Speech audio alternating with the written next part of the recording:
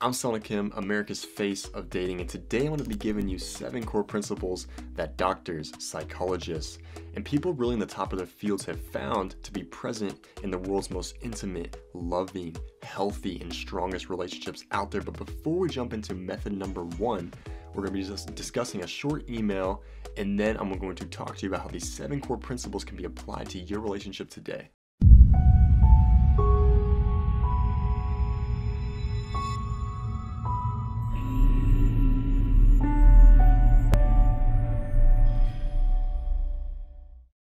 I have an email here from a client, and really the synopsis of the email is that he read my book, Waking the Core of Man. But he only read about 8 chapters in where I talk about the attraction skills and the dating skills. And he just kind of he got his dream girl, and he's like, I don't need that relationship skill stuff. I'm good. I know everything that I need to know, right? But he doesn't, because he falls into this routine with her, which I specifically talk about in the book. He falls into this routine with her, and that's actually one of the core principles that we're going to talk about later. But you should always treat every day as if you're trying to win her heart and constantly date her and constantly give her affection in each moment that you're with her. But a lot of men believe this Hollywood phenomenon, this Hollywood belief, illusion that after you win her, then you got her for life and you don't have to do anything, and they just sit on the couch and they start eating potato chips and they get fat, and they start drinking beer, and they just think they can watch football all day and not date her anymore, not love her anymore, not give her the attention that she craves. And then a lot of men will come to me after they've fallen into this routine over time, and she slaps that divorce paper down his face, or she just gets up and leaves because she's like, I deserve more than this. I deserve a man that's gonna love me every day, not just treat me like I'm just some, lickety split.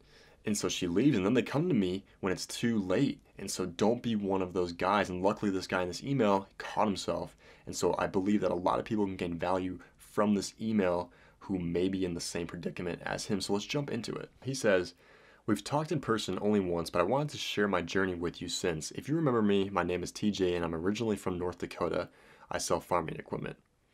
You must be pretty wealthy, TJ, because I heard that North Dakota and I think South Dakota, that is basically farmland. But the point is that as a man, you should have some sort of purpose in your life. You should have something that makes you go to bed late and wakes you up early, because there's actually this study that people believe this facade that you're supposed to grow up and get a good job and then work up till you're 60 and then retire.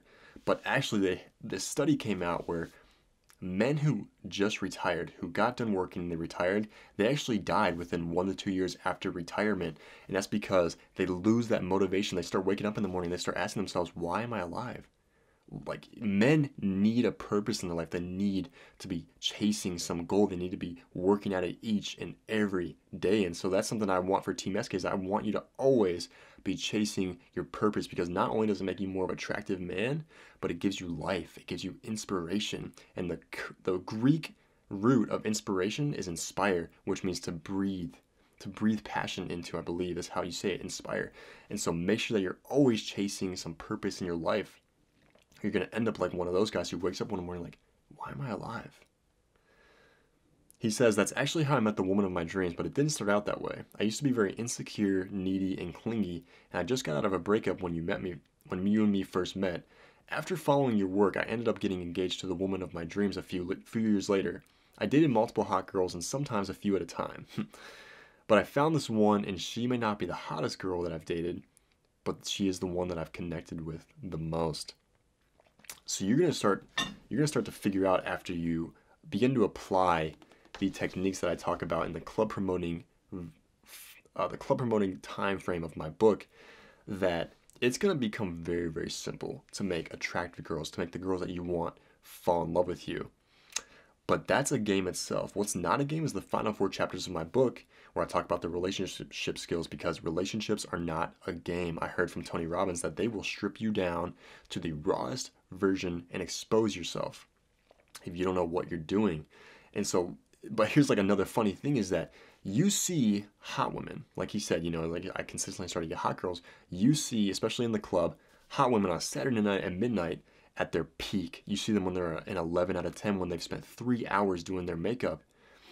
And you have this facade on them, like there's some godly being, right? Some goddess, like Aphrodite, the goddess of beauty. And, that facade vanished When I started to hang out with these hot girls, not at midnight on Saturday, but I started hanging out with them at 2:30 on a Wednesday, and I saw them when they had no makeup on, when they were wearing sweatpants, when they started to bitch about their friends and bitch about how bad their life sucks, and suddenly that facade goes away. It vanishes, right? And you start to see them for who they truly are, and that's a human being with a heart.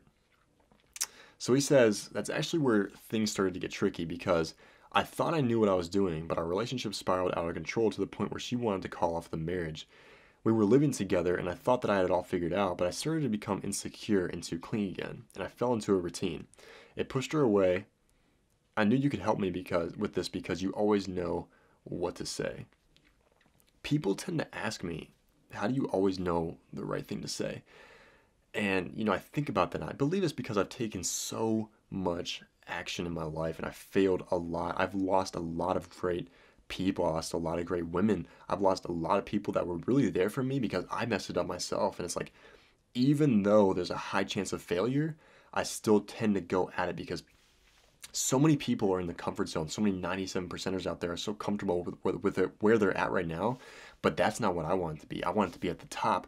I wanted to be one of the best speakers. I wanted to be dating the best women, and I kept failing and I kept failing over and over and over again until I got it right because I wanted to take action. I wanted to make sure that I was the best, not just semi-average or semi-good. I wanted to make sure that I had everything down.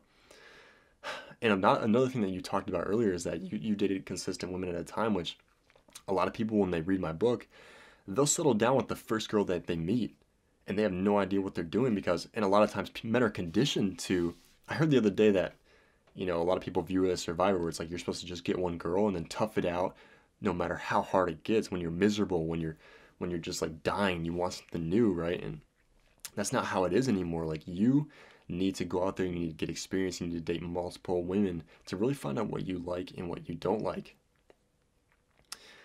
And so he says, well, but going back to my point, I failed a lot in my life. And, like I said, I lost a lot of great people in my life, but I had to go through those things. I had to fail to really become the man that I am today.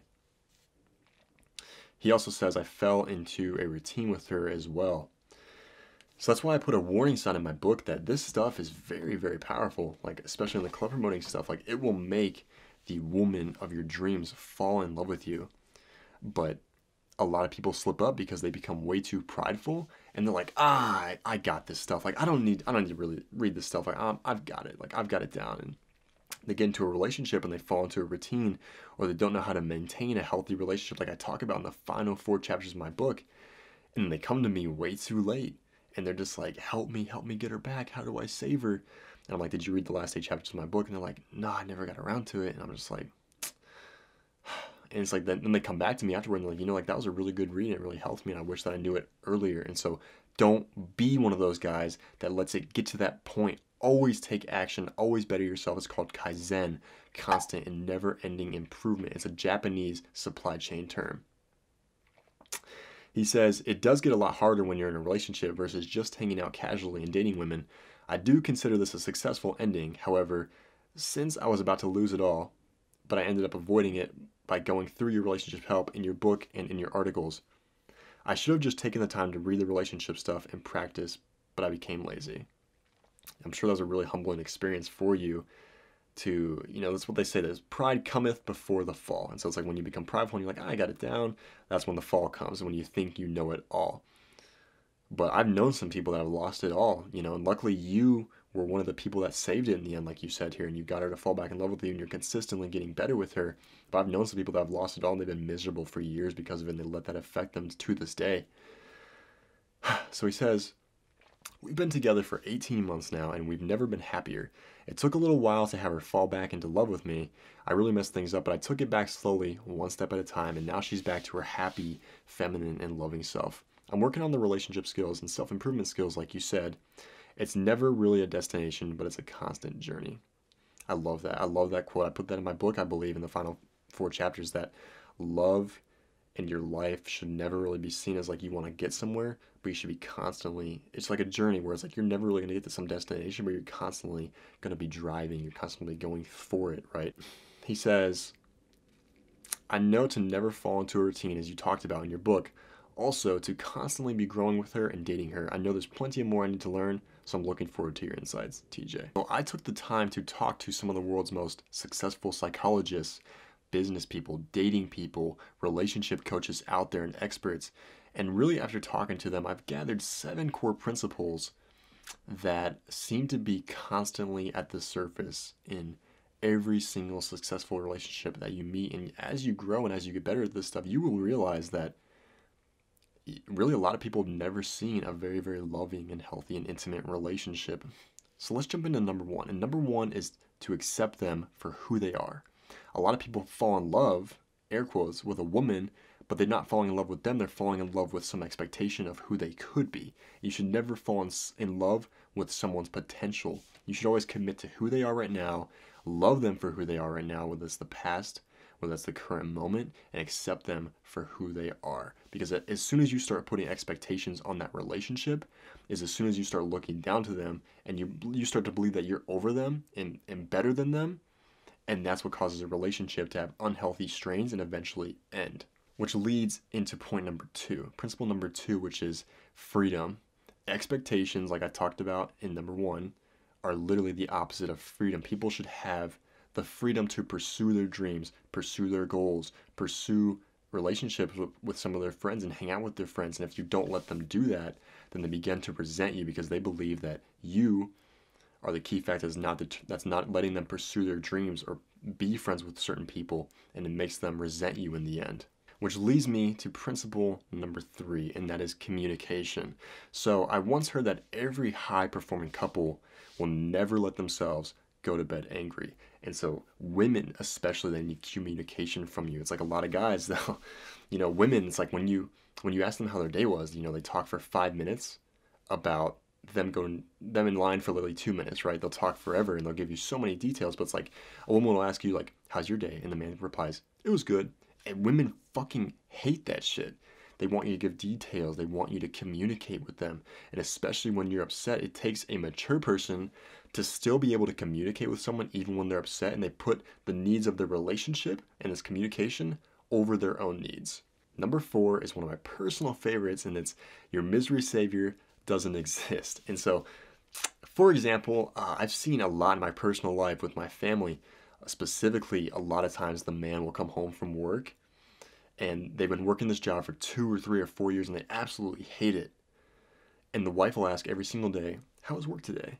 And they answer the same time, some complaint like, it was work, or like, hated it, like it was too cold, blah, blah, blah, and they bitch about it, but they don't take any action to change it. And if I get annoyed with that as a man, imagine how it makes your wife feel. As a man, if you're not taking action for some side hustle to make some business successful, you're not taking action to really get out of that miserable job, then what does the wife start to think of you?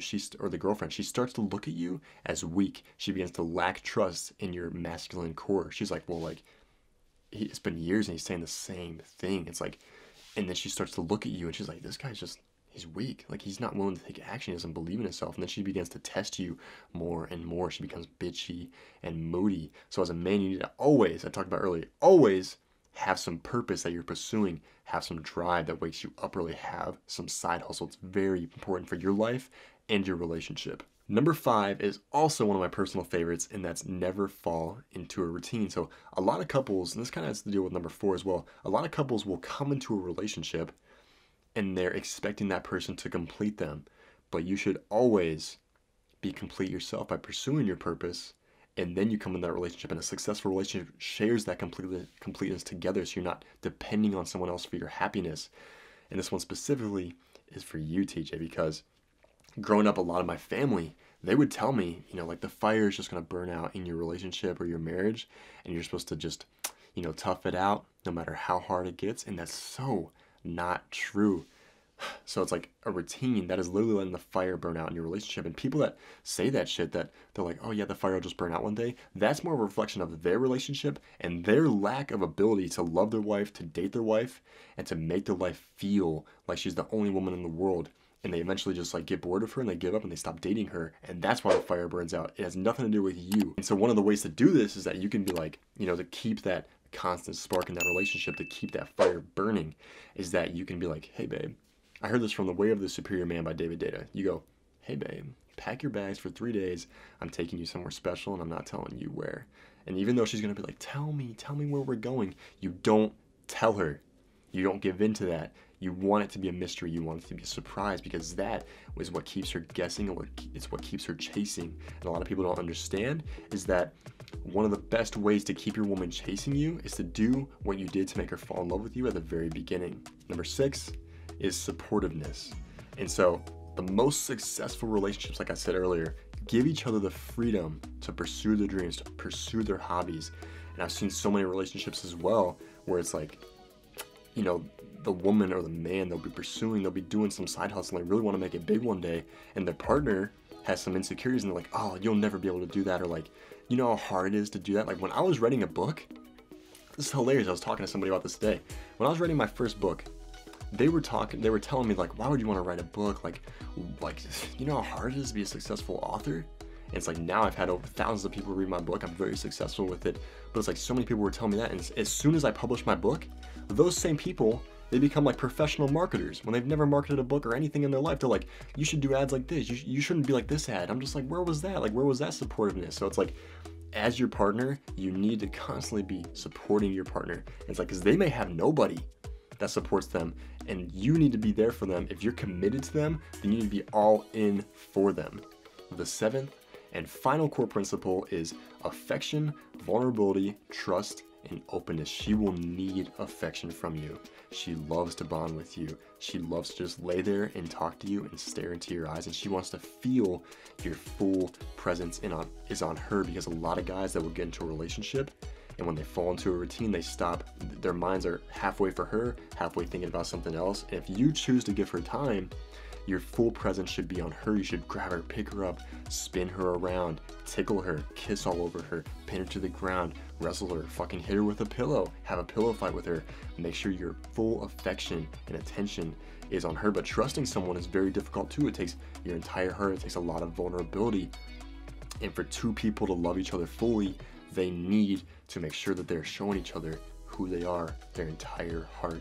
Because you won't be able to fall in love and grow your relationship if you don't know who each other are on a deep level. And I totally understand, like a lot of people that I coach, and I've been cheated on before. And it's been hard for me to open up and trust people because of that. But you know what? I found that if you open up first, a lot of people let their guards down and they begin to trust you more as well. And the quickest way to get a hold of me is to go to my website and book a paid coaching session with yours truly for the amount of time that you choose. And we're going to turn your relationship around very fast. I'm Sona Kim, America's face of dating, and I'll see you next time.